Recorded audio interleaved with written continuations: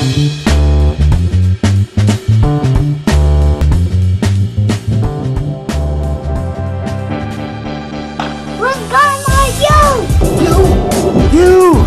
over there! You back there! You back there! All of you two! Yes, all of you! You two!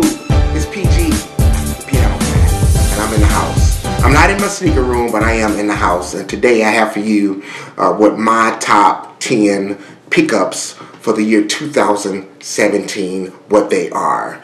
And it was very difficult. I must say it was very difficult, very challenging, but I had to set a parameter, and that parameter was if it was something that was released prior to 2017, although I picked it up this year in 2017, I excluded it from a possibility of being chosen. So I excluded anything that even though I picked it up this year, that didn't release in 2017. And even with that, it was still a challenge. So you're going to be surprised by some of the top 10 that I chose because you're going to be like, he chose a bear chaser, he chose a duck kicker and a squirrel killer over that shoe. Well, to me, certain sneakers had a lot of iconic and value to it, and just something that from back in the day that I really, really wish I had and I never had it. So some of the sneakers made it on the list for that reason, and I'll explain that to you when I get to it. I do have 3 honorable mentions that just didn't make my top 10, not because they're not dope sneakers or classic sneakers or whatever the case may be, but they just didn't make my top 10, and I'll explain to you, as I say, why when I do show you what my top 10 pickups were for the year 2017. Honorable mention number 1 is going to be Booyah, the Alternate 8 1993 alternate hair. And I think this is a very dope, clean sneaker that released this year, but it just didn't make my top 10 pickups of the year. But I do think this was a very dope, clean pickup. I really like this sneaker. I really like this sneaker. I'm sure I'm going to wear it at some point, but at the moment, man, I haven't worn it. But I think this is a really nice, well executed, put together sneaker. Honorable mention, another one, the Midnight Navy went like 82, did not make my top 10. Very nice, clean, very dope colorway, but it just didn't make my top 10. And another sneaker that I think is really dope that I picked up this year, but it didn't make my top 10, was the metallic red Booyah, OG metallic red. Very nice, clean sneaker. And I just had to pick some other stuff over it. And I did have a couple other sneakers that I could have brought up as honorable mentions, but I didn't. Alright, Booyah, honorable mention. Alright, here it is, my top 10 pickups, in my opinion, for the year 2017. First, sneaker that was released for the first time since 1998. It's sad, unfortunately, but it's an OG colorway, Booyah. They called it the Brave Blue. It's the Air Jordan 13 Brave Blue, formerly known as the Midnight Navy. It has the metallic. It has the 3M upper, reflective upper. Very nice shoe, very well executed, very well put together. First time it's released in almost 20 years, and it's sad because I guess a lot of people didn't know, or they don't know the iconic significance of this particular sneaker. And here it is, the Brave Blue, the Air Jordan 13 Brave Blue. It's number 10. Number 9, I chose the Booyah, the Royal One, another iconic sneaker, and it's been re-released or retro several times, but it's still a very, this year right here, very clean sneaker, and I think it was a great pickup for me. Yes, it was. I actually picked up 3 pair. I ended up selling 1 pair to get a pair of sneakers that I wanted, and I ended up trading another pair to get another sneaker that I wanted, but I did keep 1 for myself. And there it is, the OG Air Jordan 1 Royal. This sneaker, yeah, I picked it over the Royal.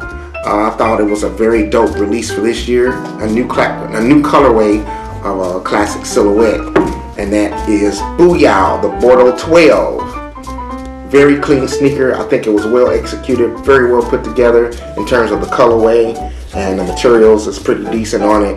And it's a 12. That's a very nice colorway for a classic silhouette like the Jordan 12. And here it is for number 8, the Air Jordan 12 Bordeaux. My next sneaker that I chose, number 7, Booyah. Man, come on, the Dennis Rodman, the Nike Air Shake and Destruct, released 1996. This is the sneaker that Dennis Rodman was wearing when the Bulls went 72-10, and they won. The Bulls won their 4th championship with Michael Jordan, and it was the first of their second three-peat. But here it is, Booyah. Nice sneaker. And I really was like looking for this sneaker, like, man, that would be dope if they released that Dennis Rodman shoe from back in the day.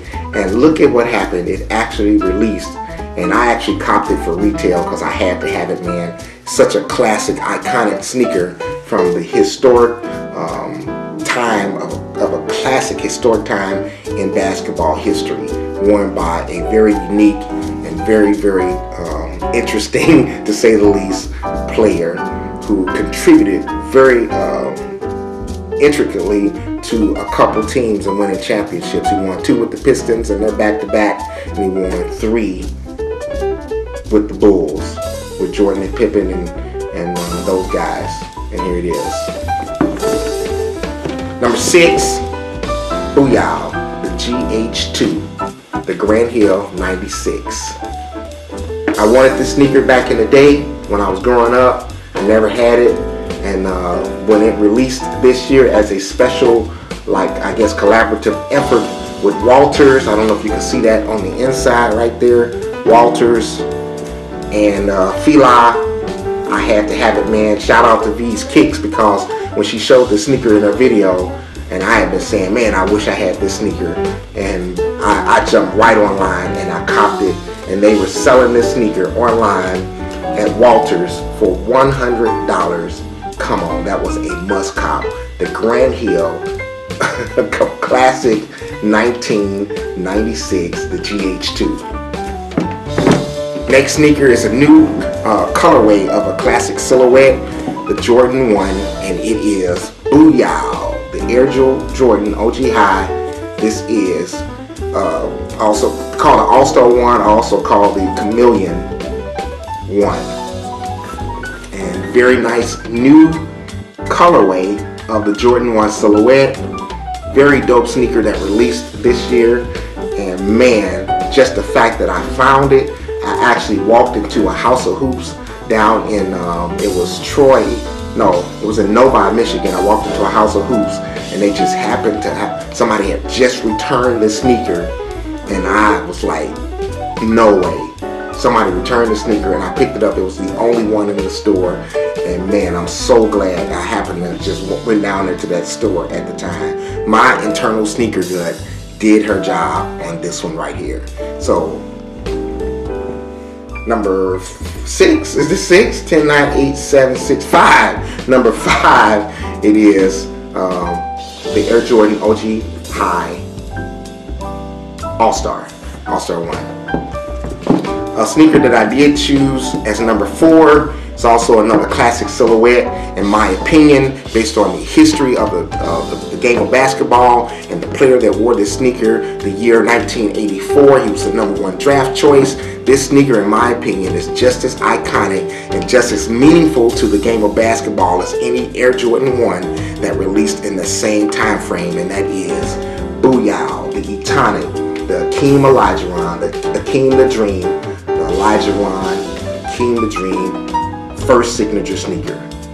This sneaker right here is very classic, very iconic to the game of basketball, And, you know, Michael Jordan said they can't win until we quit. But when he did retire that first time, and he spent a little bit of time away from the game of basketball, this guy right here stepped in and won back-to-back championships with the Houston Rockets. And he was a very, very, he's a Hall of Famer, a very, very, what's it, Akeem, what was it, what's his name, the Diesel, Big Diesel, Shaq Diesel. Shaquille O'Neal said that this guy was the guy that gave him the most trouble on the court. So here it is, Akeem the Dream Olajuwon, number 4. My top 3, another classic, iconic silhouette, and whew, had to have it, man. But here it is, number 3, Booyah, the Air Jordan 13, the cherry babies, the cherry girls.